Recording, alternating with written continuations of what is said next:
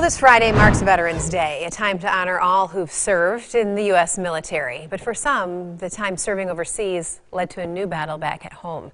Luke Snyder is here for you now with one veteran's journey to find healing piece by piece. All of a sudden, the atmosphere changed. It was just, it rocked us.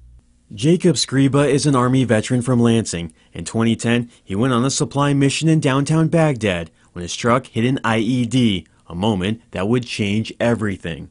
Believe or think you're gonna die and truly believe it is a life-changing event. The attack left him and several of his team injured. Skriba still feels the pain today.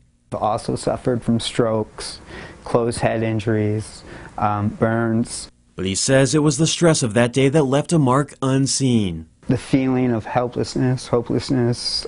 Feelings that led him on a personal journey and one that started a new mission. To find something that I love, something that I enjoyed, something that made me happy on a day-to-day basis. He found that healing in an unexpected place, Legos.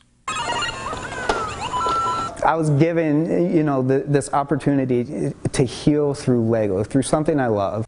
So piece by piece, his work gave him his own peace, helping him rebuild his own life. Like our lives, Lego is one brick or one step at a time. And that's very, very freeing and very therapeutic. It's work that inspired him to start his own organization called Bullets to Bricks. Today, he gives out free Lego sets to veterans with the hope it can do to others what it did for him.